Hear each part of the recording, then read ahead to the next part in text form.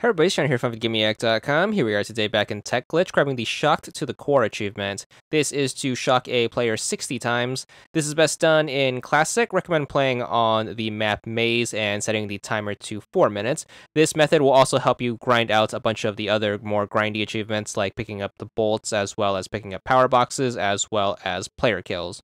So whenever you start a game, make sure you just leave the second controller by itself, and then you want to run around the map and basically you want to focus on picking up all of the bolts first. There should be a total of 30. This should give the game more than enough time to generate the first set of power-up boxes, and as they're spawning in, which one of these you want to make sure you break them. You want to be keeping your eyes out for the lightning bolt one, which is going to be the shock box. Once that one pops up, just make sure that once you break it, you hurry over to where the other controller is in the corner, and then you want to make sure you get a shock off, and that'll be one towards this specific achievement.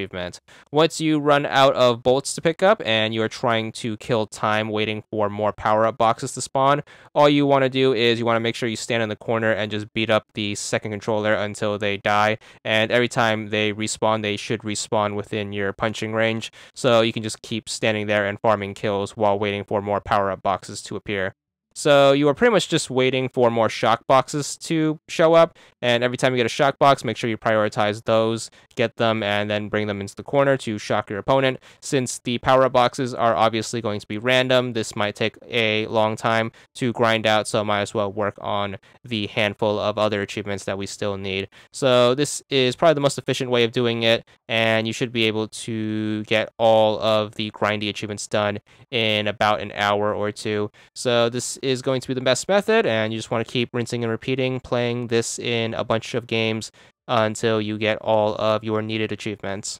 But of course, due to their random nature, what we're going to prioritize is going to be the shock boxes and the shocks. Once you get your 60th shock off, you should be good for that specific achievement, which should be the first achievement of the bunch that you go for and that you should get.